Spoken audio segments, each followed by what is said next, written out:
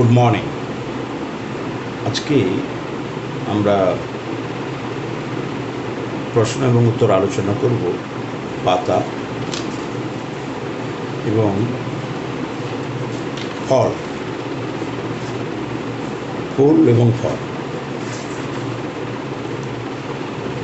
তাহলে পাতা, তোমরা গাছের পাতা দেখেছো, পাতা সম্পর্কে তোমাদের একটা ধারণা রয়েছে। গাছের বিটপের একটা অংশ যা তির্যকভাবে থাকে, উদ্ভিদের খাদ্য তৈরি করে, আমরা সেই অংশকে বলব পাতা। এখন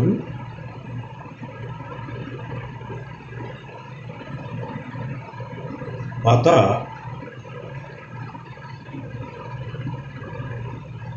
প্রকারভেদ যদি আলোচনা করি, একক পত্র এবং যৌগিক পত্র। একক পত্র কাকে, প্রকারভেদ দু প্রকার হল, একক পত্র, যৌগিক।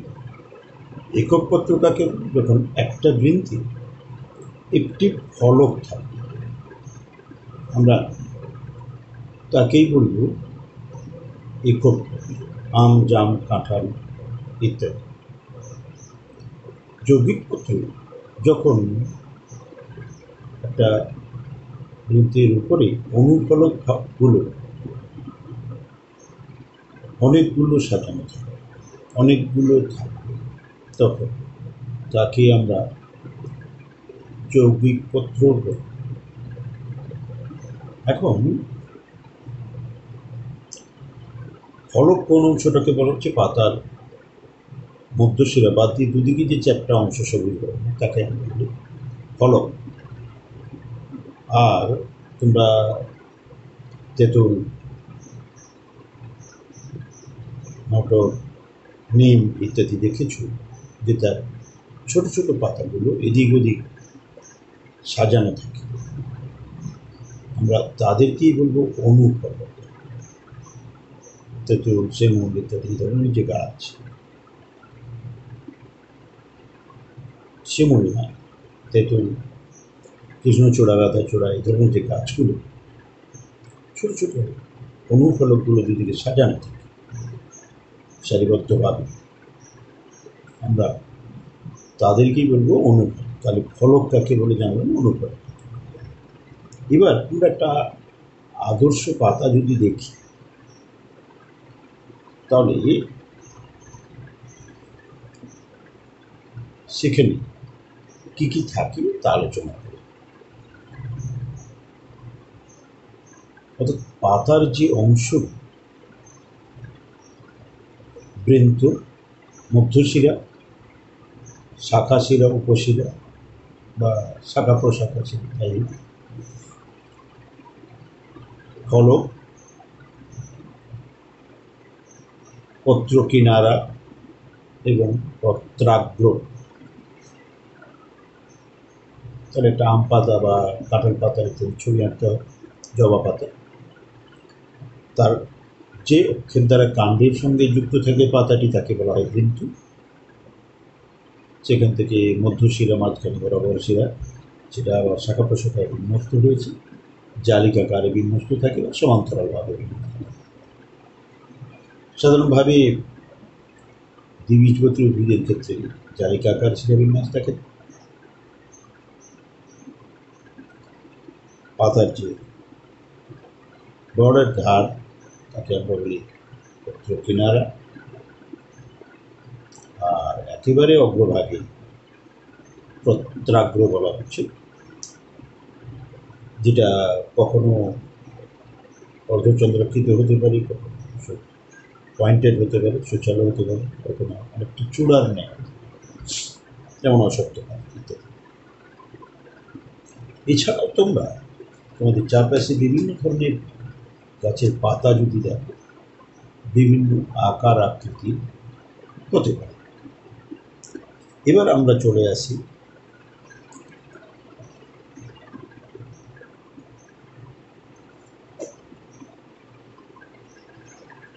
একক পত্র আলোচনা করলাম, এবার যৌগিক পত্র। আর যৌগিক পত্র আমরা দেখলাম, উদাহরণ দিলাম তেঁতুল, নিম, মটর, এই ধরনের যে উদ্ভিদ, তাদের অনেকগুলো অনুকলক সারিবদ্ধভাবে সজ্জিত থাকে, পাখির পালকের মতো সজ্জিত থাকে, অর্থাৎ মধ্যশিরা বরাবর দুদিকে সজ্জিত থাকে বলেই তাকে পক্ষল যৌগিক পত্র বলা হয়। যেমন কৃষ্ণচূড়া, রাধাচূড়া, তেঁতুল, নিম পক্ষল যৌগিক। হাতের তালুর নেই, আঙুল যখন সজ্জিত থাকে, হাতের তালু যখন সজ্জিত থাকে, তাল গাছের পাতা বড়তলা কাঠ, এরকম সব ভাগ রয়েছে। এখন আমরা আলোচনা করি পাতার কাজ। এটা 3 নম্বরের প্রশ্ন হতে পারে, পাতার কাজ কি? তাহলে পাতার কাজ, এক, পাতা উদ্ভিদের রান্নাঘর, সালোকসংশ্লেষ প্রক্রিয়া খাদ্য তৈরি করে। 2, পাতার ছোট ছোট রন্ধ্র থাকে যার মধ্য দিয়ে তার অতিরিক্ত জলকে বাষ্প আকারে বের করে বাষ্প মোচন। 3, পাতার প্রভাব থেকে আকর্ষণ সৃষ্টি হতে পারে, যে আকর্ষণ কোনো কিছুকে অবলম্বন করে জড়িয়ে তাদের বৃদ্ধি হতে সহায়তা করে দুর্বল কাণ্ড। পাতা বংশবৃদ্ধি করে পাথরকুচি পাতা, পত্র কিনারা থেকে স্থানিক মূল বেরোয়। দেন পাতা পাহাড়ি উদ্ভিদের ক্ষেত্রে কলসপত্রে, সূর্য শিশির ইত্যাদি পাতাগুলো খাদ্য সংশ্লেষ করে পার্টিকুলারলি প্রোটিন। পাতা কাঁটায় রূপান্তরিত হয়ে ক্যাকটাস জাতীয় উদ্ভিদ, মরুভূমি শুষ্ক মৃত্তিকায় যে উদ্ভিদগুলি, তবে কাঁটায় রূপান্তরিত হয় পাতাটি, বাষ্পমোচন কম হবে এবং সুরক্ষা প্রদান করবে উদ্ভিদকে। তাহলে সাধারণভাবে আমরা কয়েকটি গাছ আলোচনা করলাম। এছাড়াও পাতায় দেখলাম আমরা অনেক সময় রোম থাকে। তোমরা লাউ গাছের পাতা দেখবে বিচিটি বলে এক ধরনের পাতা হয়, এতে রোম থাকে, দংশক রোম। এটা সুরক্ষা প্রদান করে, গবাদি পশু ইত্যাদি পাতা খেতে পারে। এবার আমরা আলোচনা করব ফুল। এখন শিশু উদ্ভিদের ক্ষেত্রে আমরা বিটপে ফুল দেখতে পাবো না, কিন্তু গাছটা যখন পরিণত হচ্ছে, এই বিটপ রূপান্তরিত হয়ে সৃষ্টি করে ফুল, এবং যা উদ্ভিদের বংশবিস্তারে সহায়তা করে, অর্থাৎ জনন অঙ্গ, আমরা তাকেই বলবো ফুল। ফুল কি হলো? ফুল কাকে বলে? ফুল উদ্ভিদের রূপান্তরিত বিটপ এবং জনন অঙ্গ। ক্লিয়ার? এবার আমরা আলোচনা করব সম্পূর্ণ ফুল, ফুলের প্রকারভেদ, সম্পূর্ণ ফুল, অসম্পূর্ণ। একটি ফুলে কি কি স্তবক থাকতে পারে? ফুলে থাকে বৃতি, দলমণ্ডল, পুংকেশর চক্র এবং গর্ভকেশর চক্র। এই চারটি থাকলে পরে, এই চারটি স্তবক থাকলে পরে আমরা তাকে বলবো সম্পূর্ণ ফুল। আবার যখন থাকবে না, যে কোনো একটি বা দুটি অনুপস্থিত থাকবে, তখন তাকে বলবো অসম্পূর্ণ ফুল। তাহলে আমরা দেখব জবা, অপরাজিতা, রুদ্রা, এই যে ফুলগুলো, এদের চারটি স্তবক থাকে, এটা সম্পূর্ণ ফুল। আবার কুমড়ো ফুল, লাউ ফুল, পেঁপে ফুল ইত্যাদি এই ধরনের গাছে ফুলগুলো অসম্পূর্ণ ফুল। একটি সম্পূর্ণ ফুলের ছবি এখানে খুবই ইম্পর্টেন্ট, পরীক্ষায় আসে জবা ফুলের ছবি। ফুল মেনশন করা থাকে না, সম্পূর্ণ করে চিত্র অঙ্কন করো, কখনো কখনো জবা ফুলের চিত্র অঙ্কন করো বলা থাকে। পাতার ক্ষেত্রেও তেমনি একটা আদর্শ পাতা বা একটি পাতার চিত্র অঙ্কন করে উহার বিভিন্ন অংশ চিহ্নিত করে এই দুটো ছবি ইম্পর্টেন্ট, অভ্যাস করবে তোমরা এঁকে। এবার আমরা আলোচনা করি জবা ফুলের বা আদর্শ ফুলের বিভিন্ন অংশের গঠন এবং কাজ। বৃত্তি কোথায় থাকে? একেবারে কুড়ি অবস্থায় সবুজ বর্ণের ফুলকে আবৃত করে রাখে। কখনো কখনো এই খণ্ডাংশগুলো যুক্ত হয়ে থাকে, কখনো আলাদা থাকে। বৃত্তি তাহলে দুটো কাজ করে, এক ফুলের দলমণ্ডল কেশের চক্র গর্ভকেশের চক্রকে আবৃত করে রাখে, কুড়ি অবস্থায় রোদ ঝড় বৃষ্টি থেকে রক্ষা করে এবং সবুজ বর্ণের বলে নিজে খাদ্য তৈরি করতে পারে। দলমণ্ডল দলমণ্ডল বা পাপড়ি বলে আমরা চলতে কোথায়, যেটা বর্ণযুক্ত হয় বা গন্ধযুক্ত। সাধারণভাবে বর্ণযুক্ত যে ফুলগুলো তার গন্ধ থাকে না, বা থাকলে তত তীব্র। সাদা বর্ণের ফুলগুলির গন্ধ তীব্রতা অনেক বেশি, মিষ্টতা অনেক বেশি। এদের কাজ কি? এই দলমণ্ডলগুলো আলাদা থাকতে পারে বা আবার যুক্ত থাকতে পারে। কাজ হচ্ছে এই রং বা গন্ধের দ্বারা কীটপতঙ্গ, মৌমাছি, প্রজাপতি এদেরকে আকৃষ্ট করা, পরাগ মিলনের সহায়তা। পুংকেশর চক্র বা পুংস্তব, যেটা দুটো অংশ নিয়ে গঠিত, পুংদণ্ড এবং পুংধানী বা পরাগধানী। পরাগধানীর মধ্যে উৎপন্ন হয় পরাগ বা রেণু, আর পুংদণ্ড ফুলের সঙ্গে যুক্ত রাখতে সহায়তা করে। দেন গর্ভকেশর চক্র। এই গর্ভকেশর চক্র তিনটি অংশ নিয়ে গঠিত, গর্ভমুণ্ড, গর্ভদণ্ড এবং গর্ভাশয়, যার মধ্যে থাকে গর্ভাশয় বা ডিম্বাশয়, যার মধ্যে থাকে ডিম্বক। গর্ভমুণ্ডের উপরিভাগ খাঁজকাটা এবং ছোট ছোট পদার্থ থাকে, স্বীকৃত হয়, মিশ্রিত হয় ছোট ছোট পদার্থ, যার ফলে পরাগ বা রেণু আটকে যায়। দেন গর্ভদণ্ড, যার মধ্য দিয়ে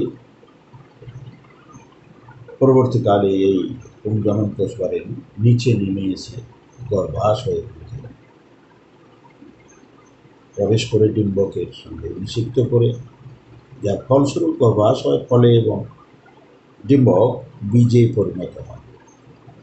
এই হচ্ছে ফুলের বিভিন্ন স্তবক তার কাজ। এবার আমরা আরেকটু প্রকারভেদ আলোচনা করি। সমাঙ্গ ফুল, অসমাঙ্গ। যে ফুলে বিভিন্ন স্তবকগুলো পরস্পর সমান, জবা ফুলে পরস্পর সমান পাপড়িগুলো, সেখানে আমরা দেখব যে এটাকে বলা হচ্ছে তাহলে সম্পূর্ণ এবং সমাঙ্গ ফুল। আর যে ফুলের পাপড়িগুলো বা অন্যান্য স্তবক পরস্পর অসমান, আমরা তাকে বলবো অসমাঙ্গ ফুল।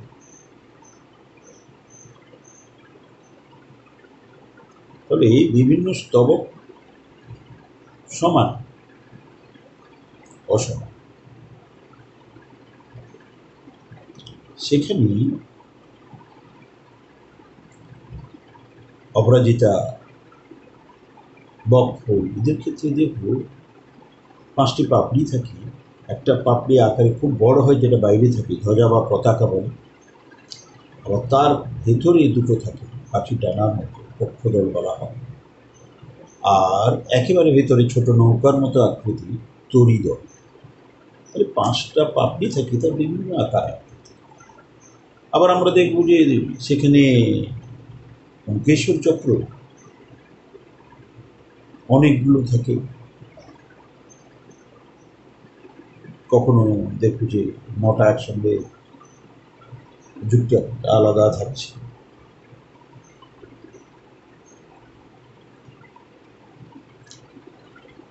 অন্যান্য ফুলের ক্ষেত্রে আবার আলাদা আলাদা থাকতে পারে, অনেকগুলো থাকতে পারে। যাই হোক, তাহলে আমরা জানলাম যে এই যে পাপড়িগুলো পরস্পর অসমান, আমরা এই ফুলকে অসমাঙ্গ ফুল বলব। তাহলে বক ফুল এবং অপরাজিতা ফুল অসমাঙ্গ ফুলের উদাহরণ। একটি 1 নম্বরের প্রশ্ন হতে পারে। ফুলের কাজ আমরা যদি আলোচনা করি তাহলে কি দেখব, ফুল গাছের জননঙ্গ বংশবিস্তারে সহায়তা করে। 2, গাছের সৌন্দর্য বৃদ্ধি করে।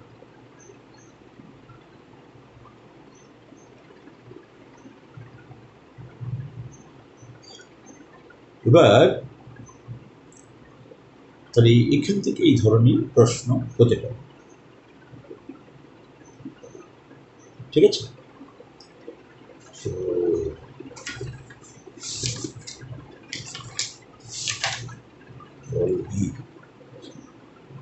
এবার আমরা আলোচনা করি ফল। তাহলে ফল হচ্ছে গর্ভাশয় বা ডিম্বাশয়ে রূপান্তরিত হয়ে ফলে সৃষ্টি করেছে, এবং ডিম্বক রূপান্তরিত হয়ে বীজ সৃষ্টি করে, আমরা জানলাম। ফল প্রত্যেকে আমরা দেখেছি, খেয়েছি, সেই সম্পর্কে একটু আলোচনা করি। আমরা প্রথমেই আলোচনা করি ফলের প্রকারভেদ। সরল ফল, যখন একটি বৃন্তে একটি ফল থাকবে, একটি বীজ থাকবে, তাকে বলব সরল ফল, যেমন আম। আবার যখন একটা বোটা বা বৃন্তে